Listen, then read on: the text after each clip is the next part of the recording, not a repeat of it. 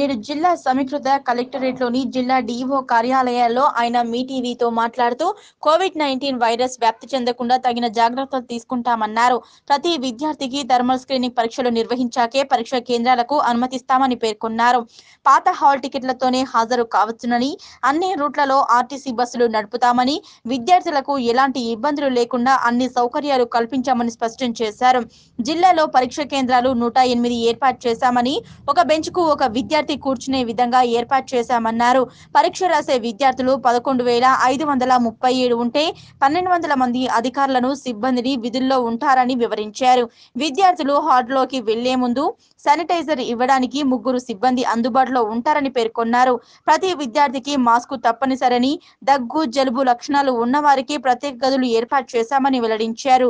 10 పరీక్షలు సజావుగా జరిగేలా అందరూ సహకరించాలని విజ్ఞప్తి చేశారు.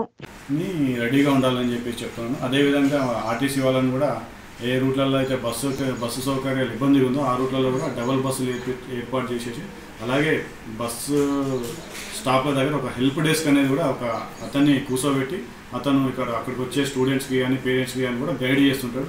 ఏ బస్సులు ఉంటాయి, ఏ బస్సులు ఏ టైంకి వెళ్తాయి అనేది కూడా మీకు గైడ్ చేయడం జరుగుతుంది. కాబట్టి పిల్లలందరూ కూడా చాలా జాగ్రత్తగా ఈ ఎగ్జామ్స్ అనేవి కంప్లీట్ చేసి మంచి రిజల్ట్ సాధిస్తారని చెప్పేసి కోరుకుంటున్నాను. మొత్తం 108 సెంటర్స్.